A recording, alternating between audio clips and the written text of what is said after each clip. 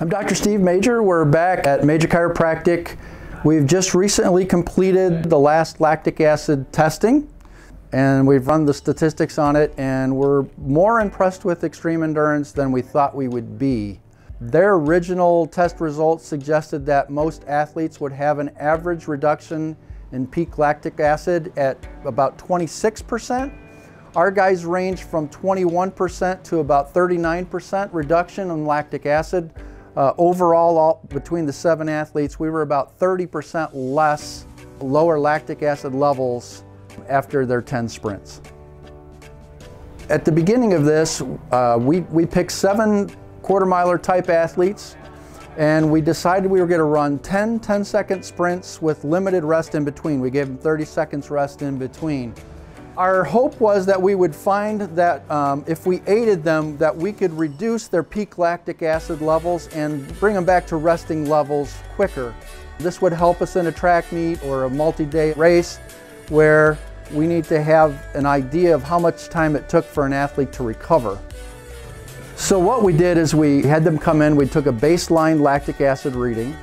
After 5 sprints, we would take the reading again. After 10 sprints, we'd take another reading. At 30 minutes post, we'd take a reading, and then at 60 minutes post, we'd take a reading. So the first 2 sessions, they were unaided. They had no supplementation to assist them in recovery. After the second session, they were all given a packet of the Extreme Endurance, a 1-month supply. They were instructed to take it 3 tablets in the morning, 3 tablets at night. From the 3rd session on, we saw continuing decrease in their peak lactic acid levels, and we saw that they were actually recovering a little bit quicker than they were when they were unaided. So one of the other variables we threw in was using the Mark Pro, which is an electrical stimulator which helps to create a non-fatiguing muscular contraction, which helps to pump the lymphatic system and clear the muscles.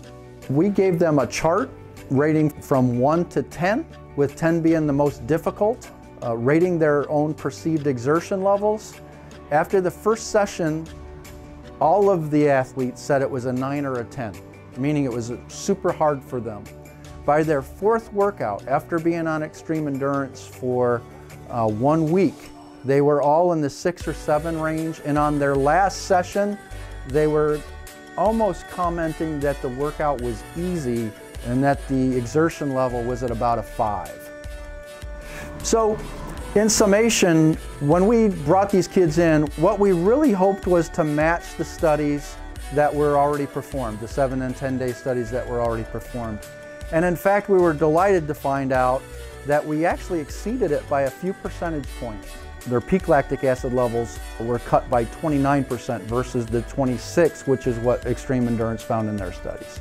So our feeling is that our serious track kids should definitely be on Extreme Endurance. It's not even questionable if it had an effect. It was in fact dramatic. And for the athletes that we know they're going to perform better on the Extreme Endurance, and they're going to recover quicker.